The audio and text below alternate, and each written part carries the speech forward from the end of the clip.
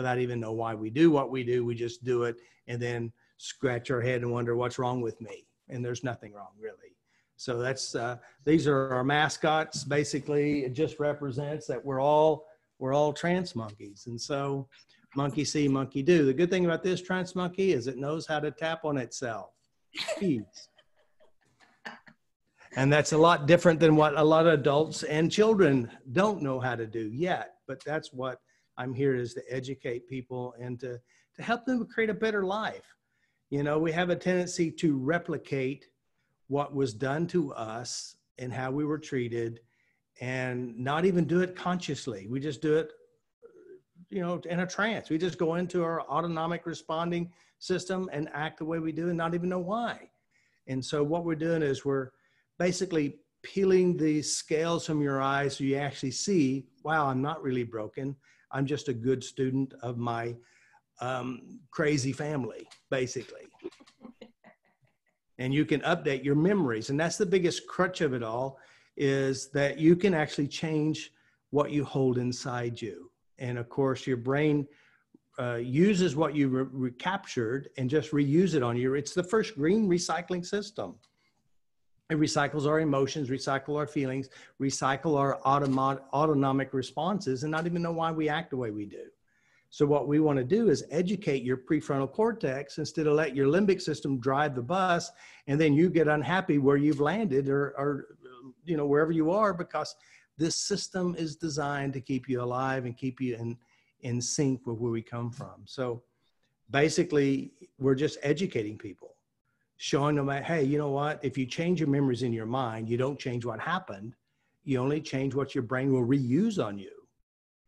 That's all you change. You know, and of course, there's some presumed truths that we operate from. Everything inside your head is yourself. That means your mom cannot fit inside your head. The space is too small. So you're holding it, you're replicating it, you're the movie director, and you're all actors in your memories. And if you have unpleasant memories, go change them. That's simple. Yeah, it's brilliant. Robert, a lot of the parents in our group often talk about anxiety and depression. Could you talk about that from a faster EFT perspective, like what you believe about that? Well, anxiety is just it's a self-protective mechanism. It's trying to keep you safe based on what your brain has captured and organized. The key to setting yourself free from that is going to the cause, which is some experiences. We also consciously, we're trying to protect ourselves by holding on to the memories or replaying the memories or anticipating the worst possible scenarios, which also feeds the problem and amplifies the problem. So the truth is, depression, there is no test for a chemical problem, just like there's no test for a happy problem. The deal is that the brain is designed to keep you alive. And if you've had, you know, traumas, it's just like I worked with a young man just the other day. He's in his, I don't know, 30s or maybe 40s. And so his major trauma in his life, which had a major physical effect, Crohn's disease, stomach disease, and all this stuff. So we back it up, and it actually goes back to being in gymnastics. Basically, he's seeing these other kids getting hurt. And his brain says, I don't want to get hurt. So therefore, he becomes super fearful. And when his coach is trying to make him do these exercises, this fear inside him is holding him back. And yet the coach is not a very nice coach. He beats him, humiliates him, and tries to make him do the exercises, which now he has a gnawing in his stomach all the time for fear of going back to the class. And then he takes it home. So now he's anxious all the time. Also reminds me of a psychiatric nurse. And, you know, she was diagnosed ADD or ADHD. And we started peeling back her history and come to find out, you know, when she comes home from school, she's abused at the babysitters. So throughout the whole day at school, guess what she's not doing? She's not learning. Because in her mind, she's replaying the fears, what's going to happen today, how bad is it going to be, is it going to be as bad as yesterday? You try to learn when you're really stressed and have a lot of anxiety going on. But these are emotionally induced and programmed from our experiences. So again, you know, depression is a system designed to keep you in alignment with mom, dad, and or experiences by what you witness. And it's, you know, you can change that by changing memories and references.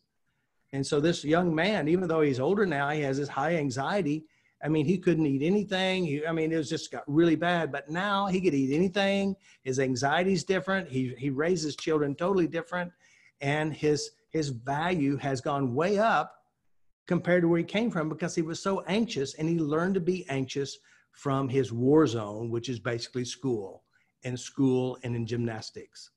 Again, you'd say, you know, they said, I don't know why kids have any problems. How could they have stress? They have a beautiful life. And they don't realize majority of our adult problems are programmed from our children, our childhood, from school, from big brother, big sister, whoever else, mom, dad, or big whoever that has an emotional impact.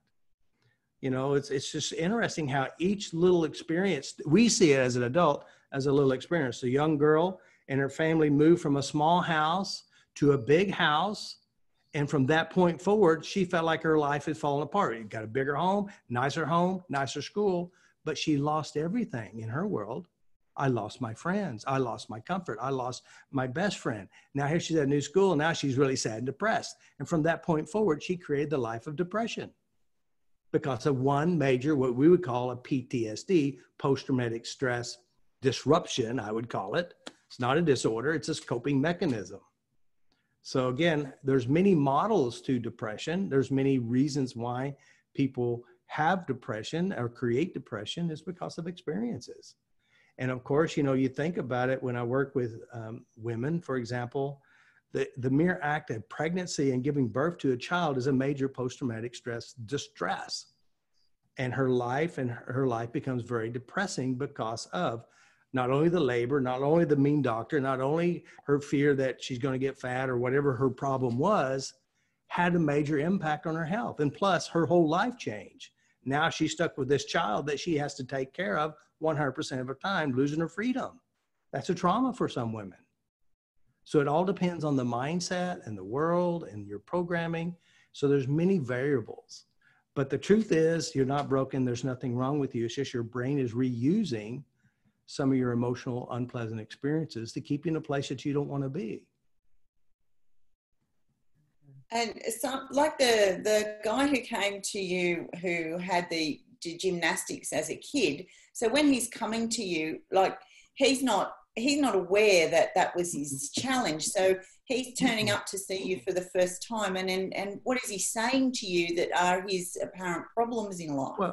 Well, his problem is that several things. One, you know, if you look at his work environment, now he's from a different country, he's not from the US, and he's here on a visa. He has his wife and his child, and he's working in what he would consider a safe job.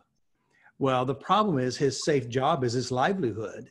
And of course, he's having issues with the boss because he's not doing it right, and employees aren't working right. And so again, remember, if you're a gymnastics person, you have to get everything right. There is no room for error. And of course, if there is error, you're going to get hurt. So here it is. He's at a job taking his gymnastics values and attitude with him. And it's eating his stomach up.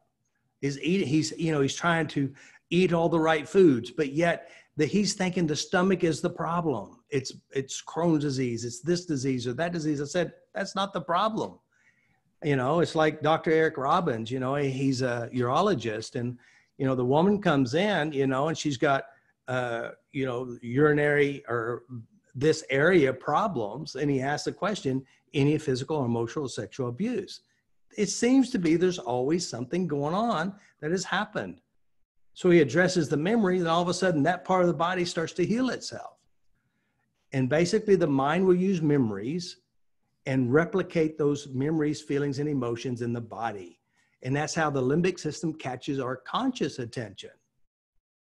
It grabs us with a feeling in our gut or in our stomach, and panic attacks are designed to keep you safe.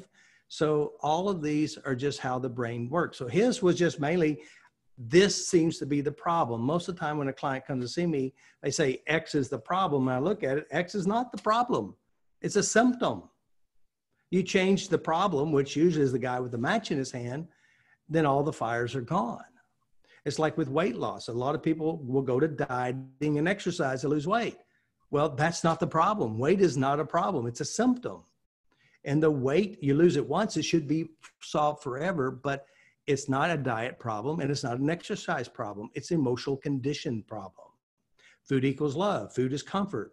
We're conditioned to clean the plate. If you don't clean the plate, you get beaten. So therefore you continue to clean the plate.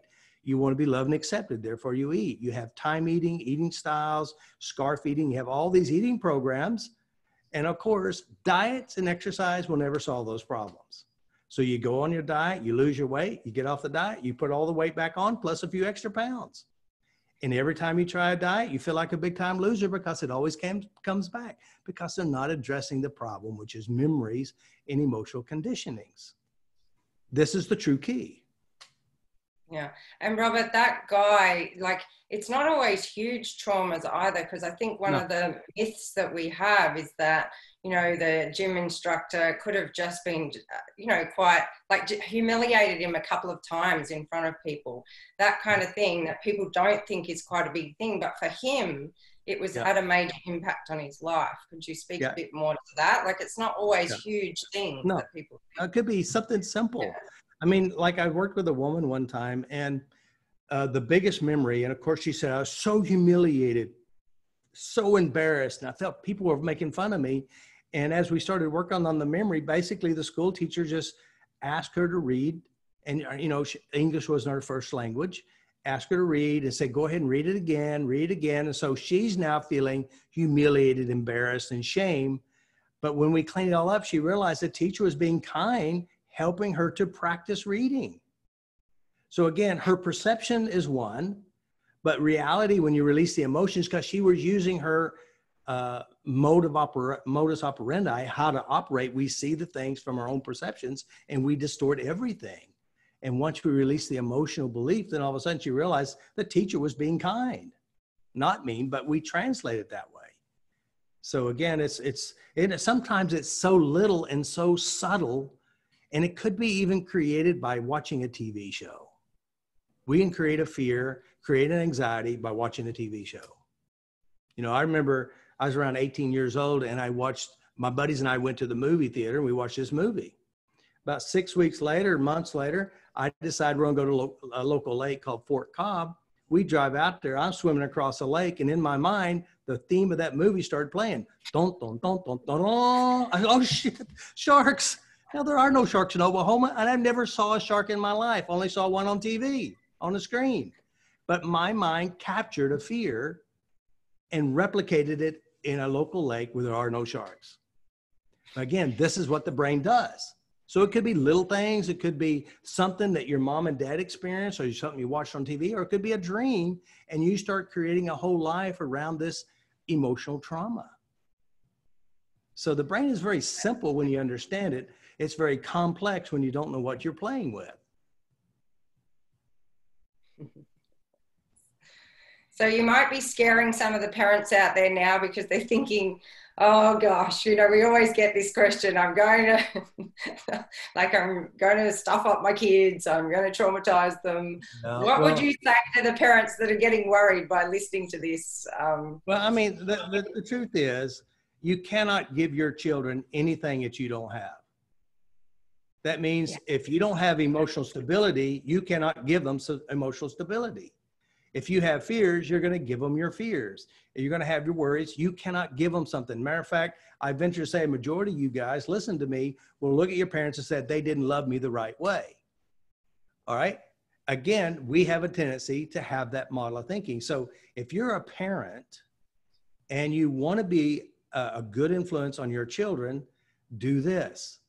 Change the unpleasant memories that you hold inside yourself. Address and release the fears. Address and release your hurts. Learn how to be emotionally intelligent. Emotionally intelligent means I feel bad. I don't like the bad feeling, so I'm going to change this. And of course, one of the things we talk about is, you know, again, as I said earlier, everything inside you is you. That means when you have a memory of anything, when you recall the memory, you're all actors and players of the memory because they're not here right now. That means this is your mind. These are your memories, And I give you permission starting today to change the unpleasant ones. Keep all the good ones.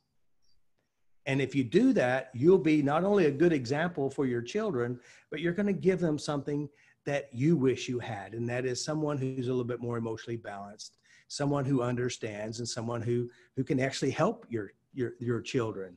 And by being a better parent, you know, granted, I couldn't have been a better parent in the past because I had no knowledge on how to be. I only gave them what was given to me. And that's what we all do. And so you just forgive yourself, learn from this, and start today. Now, granted, your children have the right to be miserable. They have the right to reject the new you. And by the way, your parents tried to change you too. And you said, nope, I'm not doing it. So again, your goal as a parent is to make sure you're emotionally healthy. Make sure you clean up your own fears, worries, and hurts of the pains of the past. And as you do that, you'll naturally act differently without trying. It's not like your parents are going to sit around and say, oh, let me teach you how to be angry. Let me teach you how to be judgmental and condemning. They're just going to do it without thinking. And you do it without thinking. So if you change what's driving the bad behavior, you change the whole world for you. And your world can impact your children. Sure. Yeah.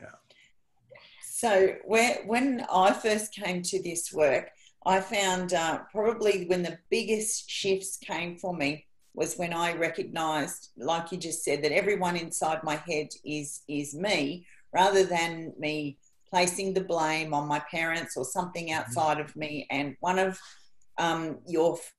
my favorite concepts of yours is the upper and lower model of the world. Could you talk a little about that, please? Yeah, the lower model of the world is what we're all raised into, we're born into. And basically, if you think about it, you take a child, they're born into this world and they're helpless.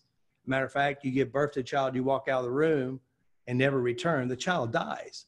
So that child needs us. Now that child is a learning machine. That means if we take your child and we move it out of your family and move it into another family, that child will learn to have that family's problems. If they grew up in your family, you're gonna teach them, educate them on how the same belief systems you have. But we have a tendency from this model of the world, and people never outgrow this.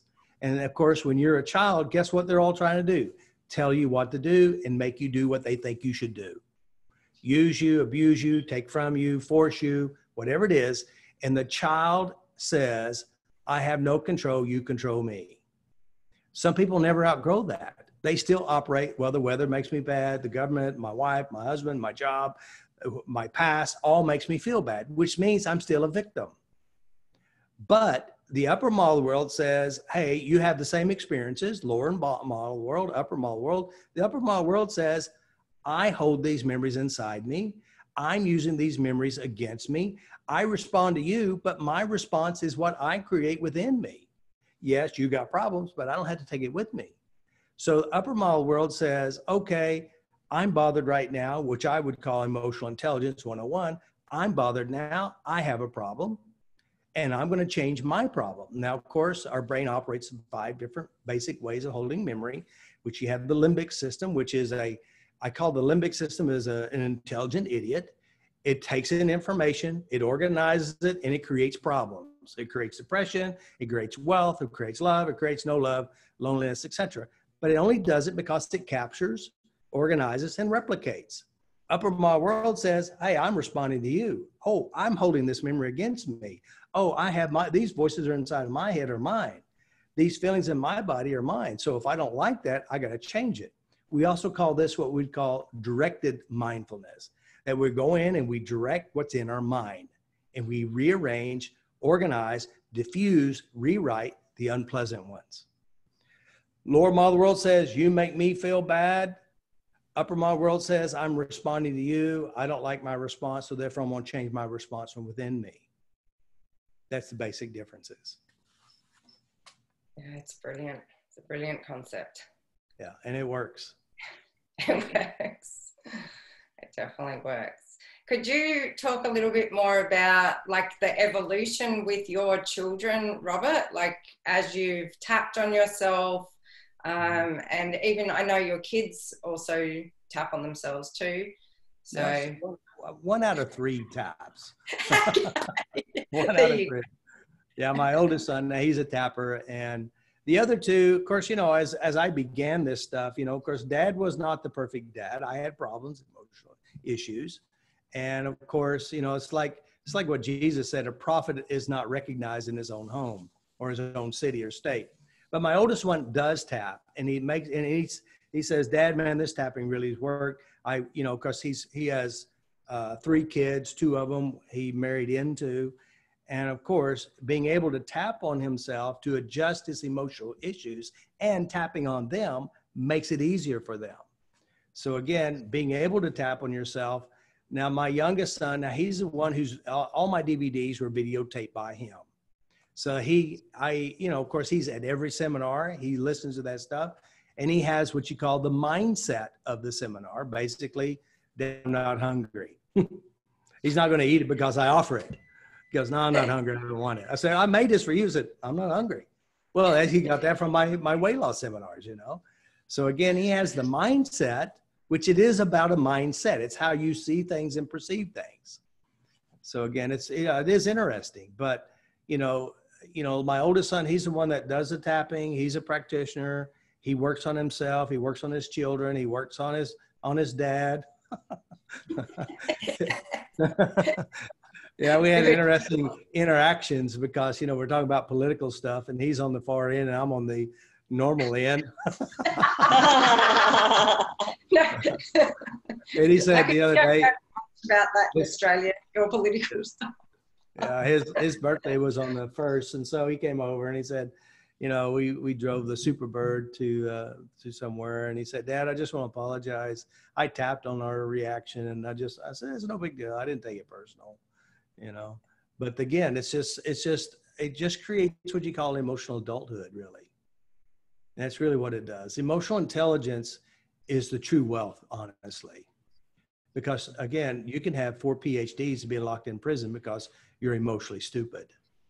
And again, emotional intelligence will live longer. Emotional intelligence will keep you pushing forward, having the ability to change how you feel and to handle people that have problems and not take it personal is truly the art of emotional intelligence, really.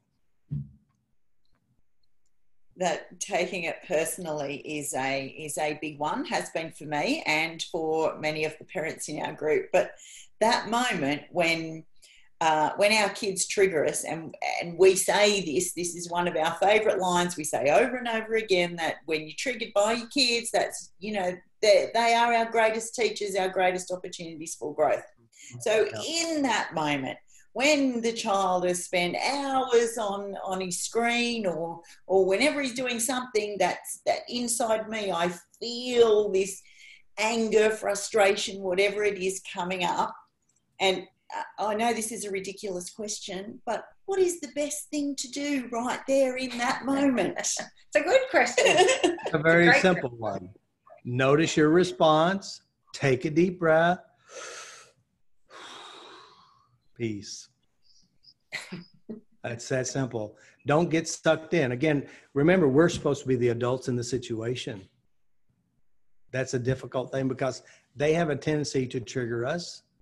You know, there's so many different scenarios that we could talk about. You know, a mother who has a child who didn't want a child, or a mother who married someone and didn't like the guy she married and now she's not with him. And this daughter may represent him.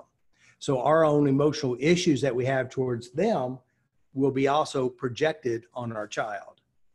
So again, our own childhood, how we were raised, if we were not raised very well, our parents yelled at us and humiliated us, embarrassed us, whatever it is that we were programmed, we have a tendency to give that program and use it on our own children.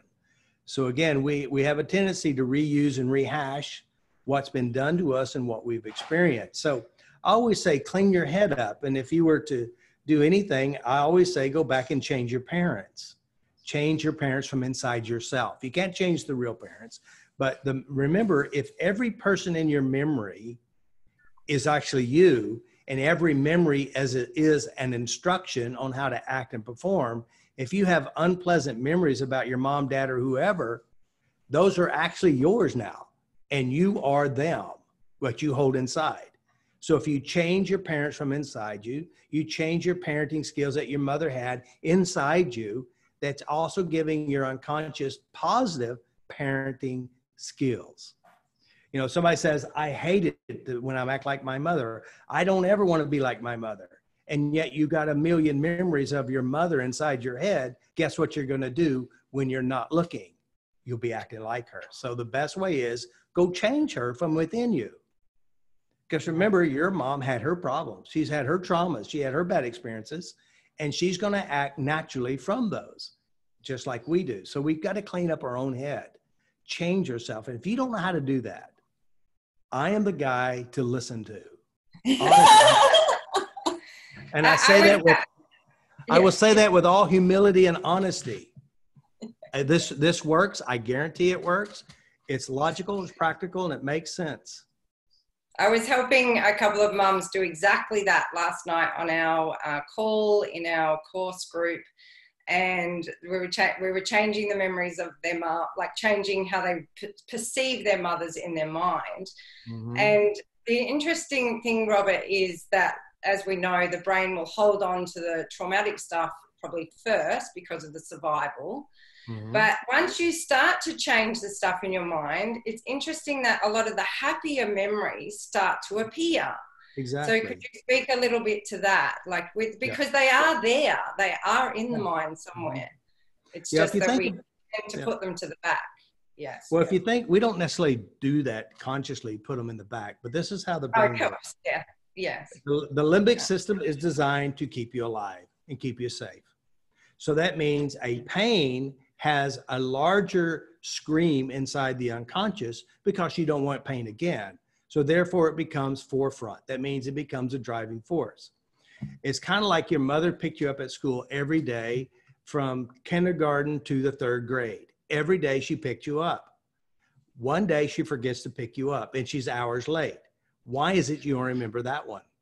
And you don't remember the 900 times she picked you up. And the reason this one here sticks out, screams louder, because it's trying to keep you safe. So once you make peace with the pain and keep the wisdom of the experience, it allows the brain to open up and you can see the fullness of it. It's like the woman whose mother had passed now, and she comes to my office, she goes, I can't find my mother. I can't find my mother. I said, where did you see her last? Well, she died, 10 years ago. Did they steal her body? She goes, no, I can't find her here. And so I said, well, please tell me about your mother. She said, well, my mother and I were best friends. We were close. But when she died, I hadn't cried since. So her brain figured out to tuck away the good memories because the pain was bigger than the good memories. Once we go in and release the pain, all of a sudden, a flood of good memories were there. Now, if we practice and rehearse the positive memories, we have a tendency to follow suit in which we practice. That's why I say worries are great affirmations. Worries are great wishes. The more you worry about something, the bigger the worry gets, and it can control your whole life. So you've got to make sure you diffuse all worries. You got to diffuse the negativity, which allows your brain to open up even more of the positivity. And it is there.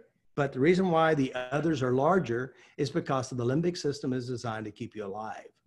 And unfortunately, it also programs our children to have the same fear. Same problem. Okay. Am I making sense? Yes. Yes. You're making sense. Yeah, and thank you for all that you offer to us for, like, to be able to access this work for free with your thousands and thousands of YouTube videos with millions of views, and so that anybody who is interested but wants to go and have a look, it's so easy to access this work for free. Thank you for making that available to all of us. You're welcome. My whole purpose is to help people make a difference in their life. And I always say, if you really want to make a difference in the world, start with our children and start with yourself as a mother, as a parent, as a father, because our attitudes, our beliefs do ripple upon our children, do impact our children. And if we can teach emotional intelligence in our schools, with our children, with ourselves, the whole world will be a better place. So that's my goal, really. Yeah, it's a good one. It's one of ours as well. Yeah. I also have online trainings that you can invest in. Again, remember, the most important money you could ever spend is in between your ears, and that's the ability to change how you feel. You know, it's like this guy says, "Ah, God, I can't wait to go on vacation so I can relax, de-stress." I said, well, it's really great to go on vacation, but it doesn't really change much because you can't stay on vacation. You still have to go back home. You still have to go back to work. But if you can change your responses at work, your life can now always be on a vacation because you're not taking things too seriously. Yeah. And you can enjoy your life more. So actually, that's a great thing to talk about too, Robert, because the faster EFT system is different to talk therapy and other therapies, and it's something. Can you speak a little bit to? We do it quickly. We change things fast. We have a bit of we have fun doing it. So what would you say about that? Well, insight therapy has been around for a long time, and insight therapy basically is talk therapy. And of course, the model is if you understand why you have the problem should go away. But you're still talking about the problem 20 years later, and now you got more problems, and the problem's still there. So the difference that makes a difference is this one difference: changing the memory. That's it. And knowing how to do that in a fast, quick way. The brain does it already anyway. The brain naturally changes memory all the time. It can make a bad memory worse, or a good memory bad, or a good memory better, or a bad memory good, if you know what you're doing. The brain naturally does it all the time. And it does it even without our conscious awareness, it still does it. And knowing how to do that in a way that will be more positive, more productive, and more effective in your longevity and your behavior with yourself and with your children is worth millions. I believe that you shouldn't spend much time in therapy. I think you should be spending your time having fun and enjoying life.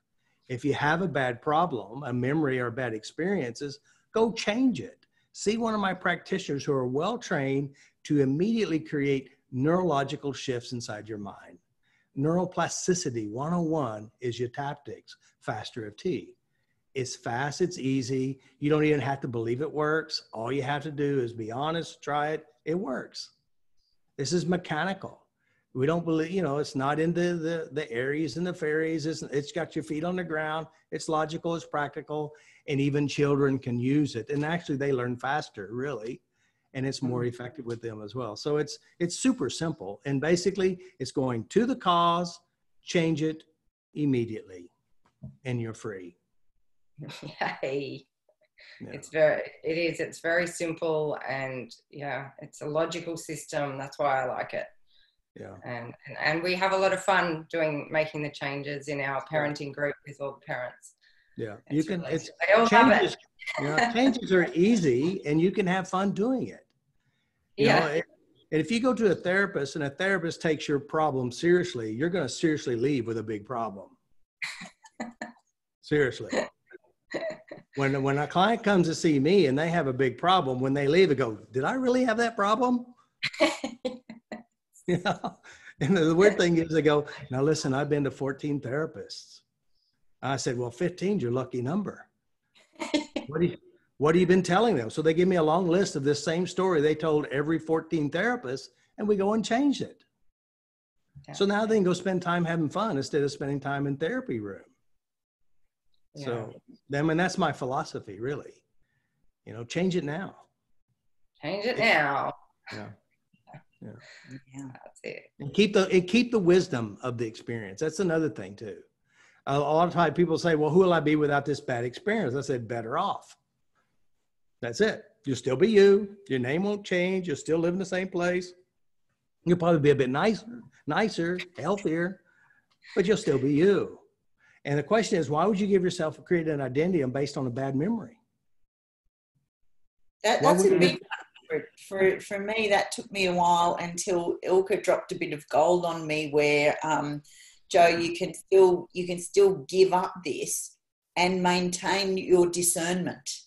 I felt like if I let go of what felt like what was keeping me safe in a dangerous moment, that I would lose my ability to keep myself protected, safe. Mm-hmm. But it's not true, though. Actually, holding the memory keeps you locked in an unsafe place. When you release the pain of it, it gives you the wisdom, says, I'm out of here. I'm not playing this game anymore. Yeah. Yeah, you very know that, powerful. right? Yeah, very powerful. Very powerful. So the reason why we hold on to fears, pains, and bad memories, we think if we hold on to it, it keeps us safe. But the truth is, that's the poison that keeps us sick. Yeah. Yeah. Well, thank you, Robert, for being with us. It's been an absolute pleasure. Thank you for training me over the last 7 years and giving me a joyful, amazing life, because I every day I get to wake up and do this work, and I absolutely love it, and get to help people change their lives, and it's really It's good stuff, huh? Well, I will say this to you parents. Listen, guys, these are your children. Yeah. You're fully responsible to help them grow up to be the best they can.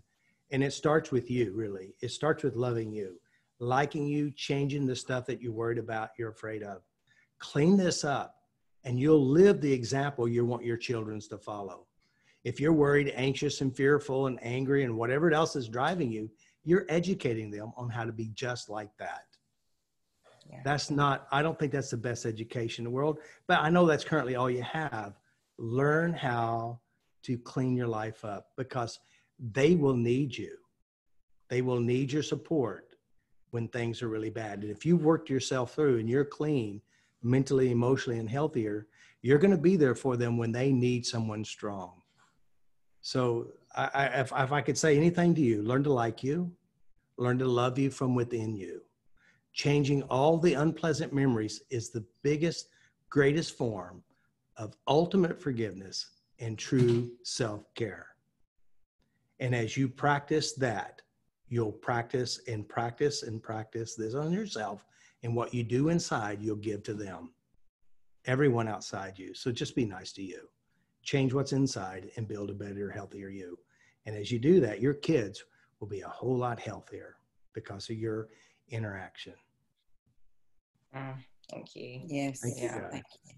And do check out my YouTube, Healing Magic, skillstochange.com. Sign up for the free newsletter. We're here to support you. We've got a lot of amazing practitioners. Elka, there's a lot of them all around the world, all time zones. Just invest in you. It'll be a great reward for you. So thank you, Elka. Thank you, guys. Thank you so much, Robert. Robert, thanks for being with us. One thing, it's very likely that many of the parents in our group will watch this and have questions. If so, would you mind coming back to us another time and answering questions? That sounds great. Yeah. Awesome. Thank you very much. Awesome. It's been awesome. Thank you. Thank you. Thank you. Have a lovely evening. They're in Oklahoma. Bye. Oklahoma. Oklahoma.